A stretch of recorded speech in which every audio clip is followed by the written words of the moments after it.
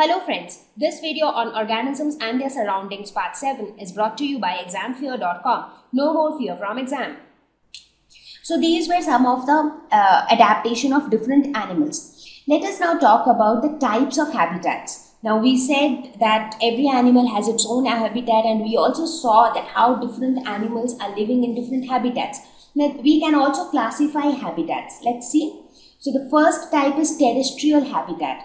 This is the habitat on land. So there are animals which live on land.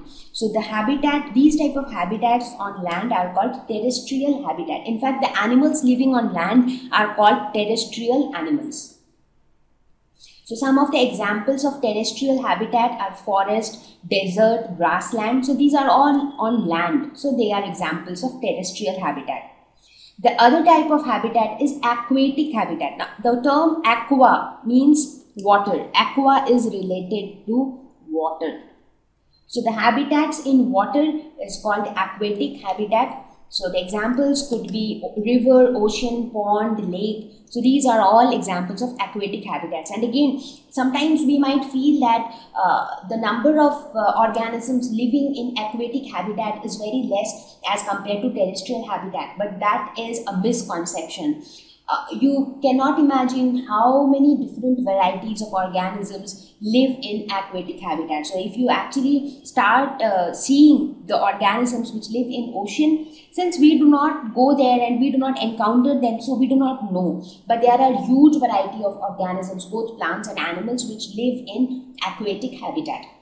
Now, components in a habitat. So whenever we talk about a habitat, there are two different components which play a very important role. So the first component are the biotic components, and the second component are the abiotic components. Now, first of all, what do we mean by component? Now, any habitat needs these two components to be complete. So biotic components are nothing but the living components. Those living organisms are the biotic components. Bio means life. And abiotic components are the non-living components. Now, whenever you talk about any habitat, for example, you talk about the forest. So what are the two basic components that are needed for a forest to be there? For the forest to exist, first of all, you need the biotic components. That is the living organisms like the plants, the animals, the insects, the birds who live in the forest. So the plants and animals, they are the biotic components. Now, you might ask that, okay, so if we have the living organisms in the forest, that's it. Why do we need abiotic components? Now, do you think that these organisms can survive on their own?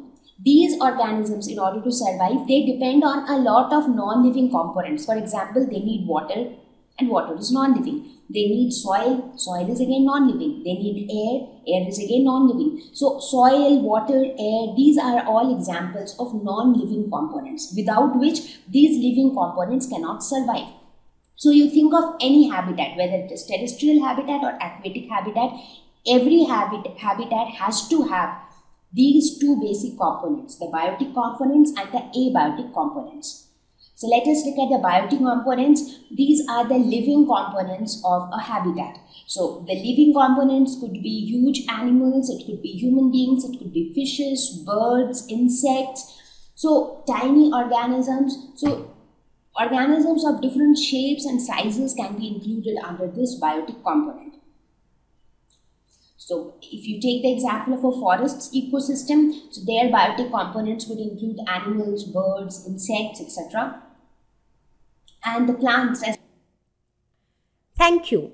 Please visit www.examfear.com to watch more educational videos with a better experience.